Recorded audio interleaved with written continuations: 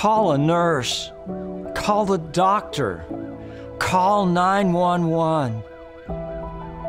Perhaps you've heard those words. Perhaps you've said those words, cried those words, shouted those words. In a moment of worry, fright, and panic, you needed someone to show up, to assess the situation, address the options, make a decision, and do something, anything, to make it better and relieve your mind. Or maybe you just wanted someone to show up, just to be there with you in that terrible moment. If nothing else, the very presence of someone you trust would be a comfort. And sometimes presence heals. Matthew relates that Jesus the healer went throughout Palestine, through all the towns and villages, drawing large crowds and healing all the sick, the lame, the blind, the crippled, the mute, and many others with various diseases. He doesn't say how it was done, whether by word or touch or command. He just says that the healer was there, and there, and there, and many, if not all, were healed. In His presence, and because of the presence of the healer, healing occurred. Luke Files painted this scene of a physician attending the bedside of a sick child.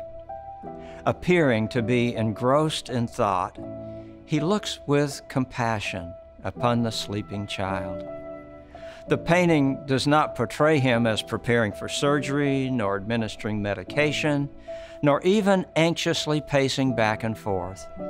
It simply shows him present, fully present, for this little patient and for those who love her. I was about 10 years old when my dad became very ill.